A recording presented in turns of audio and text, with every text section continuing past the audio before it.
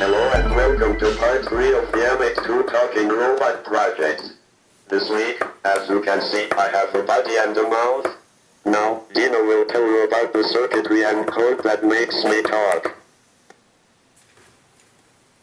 And yes, indeed, here we are with the Emic2 text-to-speech module from Parallax Electronics and Joe Grand, the man who designed it. We're here with part 3 of a now going to be 4-part series on these talking robot thingies I made. This week I finally have this one all together. It took a bit of doing to get everything built up. I had to make an Lm386 amplifier to stick inside here. Also had to put together that little transistor booster circuitry and the MOSFET and mount all that up to a perf board, cram it all inside here, get everything working okay, figure out the angle on that little wire that moves the thing. You'll hear all about that in a couple of minutes here, but let's take a look inside this thing and I'll show you what makes it go. Well, for starters, we got this motor mounted here with a wire, and the string is there to limit the rotation of it so that it just lifts it up like this and it doesn't just spin around in circles when it gets a big boost. Way down in there is the board that has all of the circuitry on it that makes this motor go with sound. That's the part that used to be on the breadboard, and then over here is the Emic2 down in there on a breadboard still. There's an Arduino. And a 9-volt battery is running the Arduino right now. There's a speaker down in there. And there's also 12 volts that run through that circuit that power this motor. So what happens is the Arduino puts out a serial signal and tells the Emic what to say. The Emic says that. It runs through the Lm386 amplifier and then into the circuitry that turns on the MOSFET, and then that turns the motor and makes this thing talk. Like so. And I've got some random text code. Holy crap, Spackle. What kind of a statement is that? Holy crap, Spackle. You repeat yourself, you know. I got it. No, I don't. Holy crap, Spackle. See, there you go. You're repeating yourself again. My mother was a 3D printer. Oh, that's interesting. I got it. What? I would like some electricity. Well, you've got electricity. I feel anxious. You keep interrupting me. I'm nervous. Oh, that would explain that. You do not know what you are talking about. Oh, God, that's it. That's enough for me. So, yeah, that's it. And let's take a look at the schematic that does all this now. So it's pretty much an Lm386 schematic that you can find on the project from April of last year, April of 2000. April of 2000? No, I don't think so. It's April of 2011, last year. Yeah, April of 2011. Okay, that's when I did the Lm386. And then attached to the Lm386 is this little circuit here.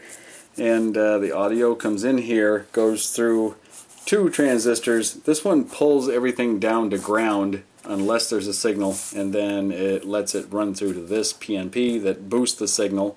Then that runs over to the gate. The output of that goes to the gate of the MOSFET. The gate allows current to flow from the source through the drain and then out to the motor. It's pretty simple, really.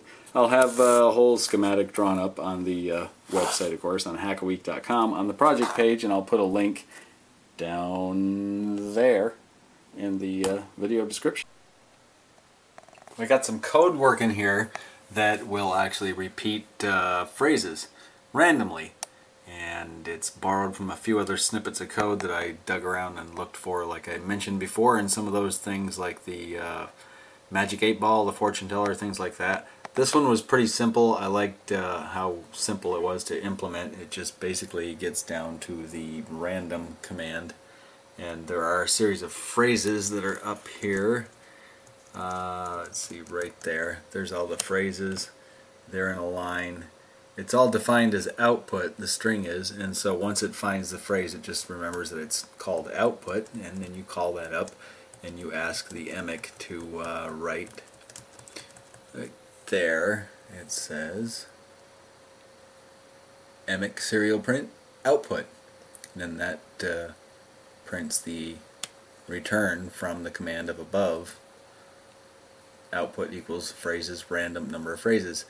So it picks a phrase and then says it. So let's check that out in action here. Let's plug the Arduino in. You can hear Emic do his thing. I'm a self-made machine. I have to come here. I like it here. I need to hinge this lid on the box before we do too much more testing R&D type stuff. I've got it all sanded down really nice on the inside edges now, so it operates really smoothly. And what I'm going to do is put a hinge on it made out of some cloth. I've got a piece of cloth here with some tape on it. This is the sticky side up on this edge, and this piece of tape is a mask to keep the epoxy I'm about to apply on one side only of this cloth. And we'll put epoxy there, and then put some epoxy here, stick that side of the cloth hinge together and let it dry, and then do the other side attaching it to the box. Here we go. Clamped. Let that sit for about 5 minutes. 5-minute epoxy, so 5 minutes give or take, and then we will stick it to the box. Well, there it is out of the clamp. Looks pretty good.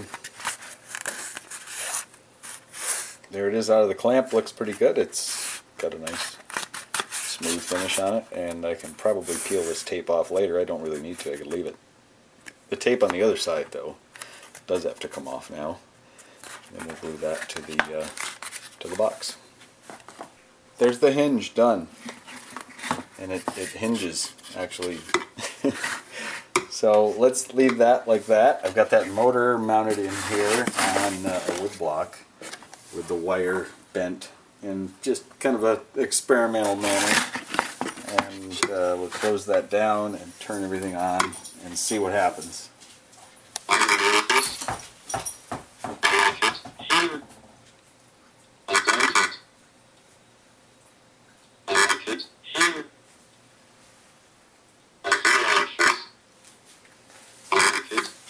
It's not too bad.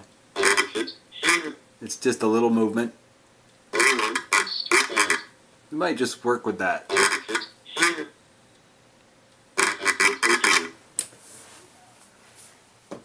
I feel anxious. Holy crap, Spackle. So the idea is I feel anxious. that next week I'll have another one I going. have to come here. This one right here. My creator made me that way. My creator made me that way. This one will stand next to this one. Yeah, it will. My And, creator made me that way. and this one will talk. I have to come here. And then this one will talk. Just kind of Holy crap, randomly, Spackle.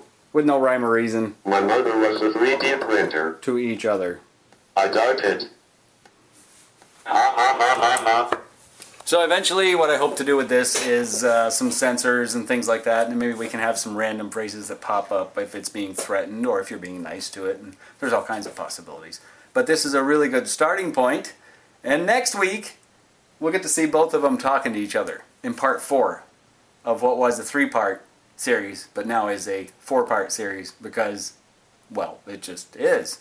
That's what it takes to get this one done. So, tune in next week, and these bots will be talking to each other. Till then, keep on hacking.